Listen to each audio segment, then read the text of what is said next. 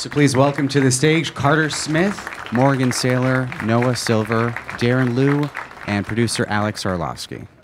So now Darren just won an award at the MTV Music Awards last night for Best Cinematography for Beyonce's music video, Pretty Hurts. Congratulations. So I guess my first question will go to you, Carter. You were at Sundance with this film this year in the main competition, the narrative competition. And the last time you were there, you made huge waves. I think it was in 2006 with your first short film, Bug Rush, which won the jury award. Now, in between those two films, you went from making, an indie short to making a huge DreamWorks-funded horror movie, yes, The Runes. very different world. Very different world. Now you're back in indie land. What brought you back to the indie side of things? I fell in love with the story that the film is based on. I read the book, fell in love with it. I knew I wanted to do something that was smaller in scale, that I could work, that I could develop with, from scratch. And, I read the book and I just couldn't stop thinking about it. I spent about a year adapting it. And I wanted to do something small that I thought would be sort of easy to get up and get made. I'm curious. That wasn't necessarily the case, but that was the intention. And we're going to get to the film ahead, but what was it like going from, making a short indie film to working on a DreamWorks film? Did you find the experience to be a little overwhelming, or did you totally embrace it and kind of get with that type of filmmaking? It wasn't as intimidating as I thought it would be at the time. I definitely, on The Ruins, I did meetings on that film for like a year trying to get the job. I would go in for a meeting, go in for another meeting, over and over and over. So, but I never in a million years thought that they would actually hire me for it. And so, by the time that they actually did, I had sort of written it off and didn't have any expectations. The difference is you just have more money, have more days to shoot, have more resources, but the actual process was almost exactly the same. I felt like. Making this film, or is? Well, yeah. Sort of assembling the team, surrounding yourself with creative people that sort of understand your vision, and casting and the production design and the cinematography. All of that felt very much the same. Strangely. Yeah. And about surrounding yourself with a team, how did you come up with the cast for this film? Everyone's just so unique in what they bring to the project. It was a long process. It was one of those things where Noah had actually read a very early version of the script and put himself on tape. How long ago was that? Like 3 years ago or something. And he put himself on tape as both of the lead characters. And and all through the process, he was the very first person that I ever saw saying the lines, for both Adam and Jamie. So it's kind of interesting that it ended up coming all the way back around to the beginning. But you just see actors that people put themselves on tape. But I think that all of them, seeing them read, it was very clear that they, belonged in those parts, and And what part did you want more? Were you happy with the one you got, or? No, I was very much so. Yeah, I think in the end it did. I think both parts were interesting for different reasons. But in the end, I think it did feel right to play Jamie, in my opinion, for me. And Cameron's so good at Adam as Adam. I couldn't see it any other different way. So Carter did the right choice. Made the right choice. And with the two of them too, it's so important how they are together. So Noah as Jamie wouldn't have worked with so many of the Adams, that were part of the process. It was about finding that match. Now, everyone here has seen a lot of ghosts on screen, various incarnations, and yours is such a unique one. I've never seen such a shy, timid, and lovable yet mysterious one. How did you go about, approaching playing a ghost? For me, the ghost aspect of it all gave him the courage to actually come up to Adam, because he'd always looked up to Adam and always wanted to have a friendship with that person. And I think when you become invisible and when you get to choose who sees you and who you want to connect with, it kind of gives you that strength and power and control to take the extra step and do something that you wouldn't normally do. Now, I know that you pursued the part, but I want to know how you all, what you all like made of the script when you first read it, because what I love about the film is that it's so hard to classify. It's not a ghost story. It's not just a coming-of-age film. It's not just a film about sexuality. It covers so many grounds. What did you both make of it when you first read it? Did you get a firm handle on what it was about? I like that it felt like a really honest portrayal of teenagers, and it wasn't like some commercialized version of what being a teenager is like and what going to high school is like. And it was weird and cool and different than a lot of the things I was reading at the time, and really stuck out. And exactly like Carter said, after you read the script, it kind of sits with you, and you think about it the next day and think about it the next day. And it just seemed like an interesting story to tell and be a part of. And Gracie seemed really fun too. When I read the script, I read it I read many different versions of it. Version. It was probably really bad.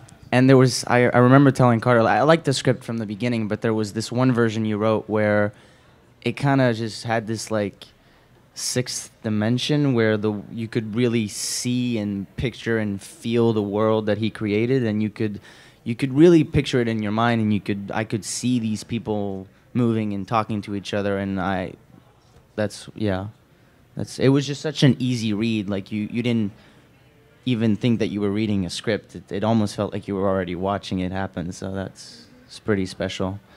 Carter nailed it. Yeah. Awesome. So we're going to watch the first clip from the film. Now, Noah, you're naked a lot in this movie. Well, not necessarily naked, but in your underwear a bunch. Tighty whities. Tighty whities. We became very close. Yeah. It looks cold, you know? Were you freezing? Were you guys shooting on a soundstage? Were you guys actually on location in the winter? No, how did you survive? Barely? No, I was outside upstate New York, February. January, February, it was freezing. Sometimes at night. Freezing cold. Yeah, it was cold. It was cold. How did you get through it? How did you make sure this guy didn't die of hypothermia while We tried shooting? to treat him well. We tried to have blankets and, you know. Well, the thing is, I had full body makeup too, so I couldn't necessarily put something on. Yeah. Yeah, it had to go That sort would of really very cover. lightly over so it didn't mess up his makeup. Yeah. It was not comfortable for him. I It mean, was for funny, though. anyone, but he had the worst of it. Yeah. For sure. Poor guy. About the makeup that went into creating Jimmy Marks, you could have gone at it from so many different methods. What made you go with that kind of? It's really not. It's subtle. The approach you took to the makeup. I mean, the whole idea with the ghost in general always was that, you know, I didn't want him to be some sort of transparent ghost that walks through doors and, you know, has magical powers. Really, I wanted him, you know, to actually be sitting, you know, next to Adam, or, you know, for him to really be physically present there. So it was a choice early on that he would, you know, there wouldn't be any special effects. So it just became about like color palette and figuring out like what color we wanted him. And Mike Potter is an amazing makeup designer who worked on the film. You know, we just tweaked it, and there was a lot of testing involved, you know, because you know, Cameron is white. Yeah, is really pale, Yeah. and so no matter what we did to Noah was always sort of showing up as tan, which we did not want. So it involved a little bit more than we had planned on, maybe. Mm-hmm. Now, are there any special effects in the film whatsoever, or A couple. a couple? But not that many, right? I mean, you know, not to do with special effects. I mean, there are times when, you know, we like like took out a boom that dropped, some things like that, but not real like special effects. Yeah, well, the reason I bring it up is because Darren's cinematography is so evocative. You always have a feeling that there's something lurking out of the frame, another ghost, another entity, another shadow. What was your approach to creating this world? It's so distinct in the film. Well, I worked a number of times with Carter, so even though I think Carter and I watch different kinds of movies. I mean, Carter will often bring up a film that I've never heard of, never seen. Carter would show me a lot of things that would describe the kind of feeling you would want in this film in particular. I mean, I've worked with Carter before, so I understand what kind of palette he likes, and what kind of subtlety he likes, and what kind of mystery he likes. So I have to tell you, it was pretty easy because I think I already know what Carter is looking for. We referenced a number of films. I mean, I showed him some things that I really liked. He showed me a number of things he liked, but there wasn't much of it. It wasn't until we really just sat down at his dining room table and really started to map out the film after having seen the location that we kind of made the film and understood where the angles were. I mean, maybe there were a couple times when we were caught off guard and something didn't really work the way we thought it would. But I would say that we had a pretty good idea all the time, I think, of how we wanted to shoot it. And a lot of it was also about, like, because there's a lot that happens in darkness. And so a lot of it was like, how dark is too dark? How dark is dark enough? He would constantly be showing me clips like, is this too dark? Is that too dark? Can we be this dark? Yeah. So it was sort of like, okay, figuring out like what the level of darkness was going to be. Mm-hmm. And there were times when I'd say, Carter, we really don't see anything in here. Should I put anything? And Carter'd say, no, leave it. And we ended up seeing stuff. And we ended up seeing stuff. We have one more clip from the film to show. Now, Carter, it's clear from that scene that you have a really great approach with actors. I mean, you managed to elicit some great performance, and you worked with a young cast on The Ruins, and you worked with the young cast on this film. What is your approach? How do you go about directing your cast? I feel like if you cast the film right, if you put the right actors in the parts, then they do all the heavy lifting, like that scene in particular. I mean, we didn't shoot it in chunks and pieces, and it's like a 4-page scene, so it's like 4.5 minutes of dialogue, and we would shoot it from beginning to end without stopping, and every single time Cameron and Noah would just amaze me with something different. So I mean, my approach is kind of hopefully to let them do what they do best, and gently nudge them towards where I want them to be if it doesn't quite align. Did you both feel totally free on set to explore and do whatever you wanted? Yeah. As we worked through it, we of course rehearsed the scenes before we shot each scene, and kind of spoke about it a little, especially the bigger ones, and where it should go. But then, it felt like Carter was trusting enough to let it organically just unfold. And I feel like we spent probably more time before we actually started shooting, talking one-on-one about the characters, and less time actually rehearsing the scene. Yeah. Like it was more about like having the conversation beforehand about who this girl or boy was or is, Now, this is obviously an independent production. Was it tough to get funding for this film, given what we were talking about earlier about, how it isn't really classifiable? It's not your average coming-of-age story. Like, how did you sell this to producers? Well, I mean, luckily Alex on the end is a producer that I had worked with before developing something, and he was the first person that I sent the script to. Yeah. So I sort of knew that our sensibilities were aligned, and I just trusted that he was going to be able to help me make this weird little movie that doesn't fit into, it would have been a lot easier to make if it was like a straight up horror movie, but it never. I mean, the book wasn't that, and that was sort of forcing it to be something that it wasn't. But it made it more difficult. I saw Bug Crush at Sundance in 2006. Just having no expectations, just wandered into a shorts program. And anyone out there who hasn't seen Bug Crush, you could go see it. You should go see it. It's really, I mean, one of the best shorts, of the last 10 years, if not, longer. But I saw that and was just like, this guy is so talented, wanted to work with him, and fortunately had that opportunity a couple years later. And then, yeah, with this one, it was hard. But I think it's like I've learned to always just sort of trust filmmakers, and whenever people were on the fence about this movie, it was like educate them on Carter, make sure that they saw his work. I think that we were really careful in who we cast. I think that's one of the hard things about getting a film like this made, is it starred young actors, and Carter wanted them to be authentically aged, so we weren't 26-year-olds weren't an option. Like, how old were you guys when we did this? 18. They were all 18, actually. Yeah. Luckily. So it was a long process finding people who believed in the project. Omri Bezalel, another one of our producers, is here. So he was someone who believed in it, and it was really challenging. But I think also Carter had a clear vision, and when we talked about what would happen if at the end, like, Jamie actually suddenly went dark and killed people and did this and that, and he was very specific that that's not who the character was, and we were all happy to support him in that.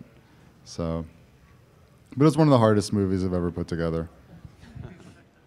Now, Alex isn't the only one to share that viewpoint on, Bug Rush being one of the best shorts to have ever played at Sundance. I mean, people were psyched to see this movie. Like, the energy in the room, I remember it was so palpable at Sundance, and when Trevor introduced you, he's just so proud of you, such a fan of your work. Given that you've only been there once before with a short, can you talk about the kind of pressure you felt in following that initial win up with anything going forward, and how you manage those kind of expectations that were no doubt placed upon you? Yeah, I mean, it's it's nerve-wracking, for sure. I mean, I think the easiest thing is to try to have no expectations, and then everyone that likes the movie is like, is great. But I mean, one of the things that we were working on finishing it, doing the sound mix, doing the score, right up until the last minute. And so I feel like that, it kept us so busy that we didn't have time to sort of stress out too much about, what might or might not happen. But as like at Sundance, the audiences there are just so excited to see the films, and so just to finally have it in front of a real audience was just so incredibly liberating. But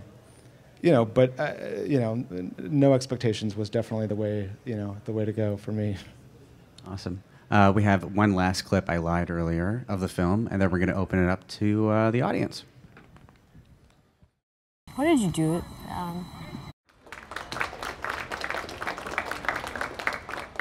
Go ahead and raise your hand. We'll bring you the mic. This being adapted from a book, as actors, as the director, cinematographer, producer, what is the process or challenges that you had to overcome or go through in order to bring this story to life? Well, I mean, in adapting it, the biggest challenge was to keep, what I loved about the book in the movie, because I mean, a book, you can you spend so much time inside the characters' heads, and sort of going off on tangents, but figuring out what was the sort of the essence of what I loved about the book, and then staying true to that was the most challenging. And I think that one of the things was once I kind of figured out that it was Adam and Jamie and Gracie and that triangle that sort of fascinated me. Once it became all about that, it sort of clicked in a way that it hadn't before. When I was trying to shove everything that was in the book into the script, and it was just messy and it wasn't working. And only once that triangle kind of became the center is when it really started to feel real. Christopher I think he was really trusting throughout the process in terms of just giving the book to Carter and really saying, here, you do this. And that always is very nerve-wracking. And when he actually saw the film for the first time and really like loved it and was supportive, that was a real that really made us feel good. Because although, as Carter said, there were certain things we had to sort of carve away and simplify in order to to make it work as a film, the heart of the book, I think, remained intact. Yeah, and I mean, there's stuff that's in the movie that is not from the book. That's that's just in the film. And the book is actually it's called One for Sorrow by Christopher Barzak, and it's a beautiful, beautiful novel. Convincing the agent to let us renew the option 6 times, not always so easy. But fortunately, he stuck with us too. But this is an increasingly rare situation where you have a producer who's supportive of the creative process and a director who's willing to take chances. I mean, sometimes Carter would literally let me turn the camera on the side because we thought the scene would maybe look better that way. And I mean, I'm someone who creates moving images for popular consumption, but I really feel that a place to do interesting things that are cross-genre, things that really don't fit in categories to, I don't know, and they're not just indulgent activities, but I really believe that we try to tell a story in a new and fresh way. That arena is disappearing, with television. But I mean, between producers like Omri or editors like Eric, I mean, it's one of the few opportunities that are left to really take those chances. And I can tell you, it's those chances that influence a lot of the things that we'll hopefully see for a while that we're seeing now. And I'm just worried about the disappearance of that opportunity for people. Also, talking about the book, I'm kind of curious how you came across it, how you found it. If you could talk briefly about the early stages of multiple options, and also if you think you'll do more adaptations, or if you. Yeah, I mean, I just read it. I just picked it up in a bookstore and read it, and I wasn't looking for something to adapt or a film. I was just reading it as a as a reader, and fell in love with it. And eventually, like sort of 6 months later, when I couldn't stop thinking about it, I was like, let's just check and see if that's available. And then it was available, and you sort of option it for X number of months, and then you have to re-option, and then sort of until you make the film, you sort of have to keep. How long ago did you read it for the first time? I mean, at this point, probably 5 years ago, I guess. And then I waited about 6 months, and then took about a year to do the adaptation. But it's like this ticking clock because you have this number of months, and you have to get the film put together and financed and made before the option expires. So it's a little stressful. I mean, it sounds like when you first option it and you think, oh, I've got 18 months, and then it goes like away so quickly. Hi. I was wondering why pick the name Jamie Marks is Dead for the title. Like, what other names were in contention and what went around with the process of picking that exactly? I mean, it's a good name and it like sticks out and catches your attention, but.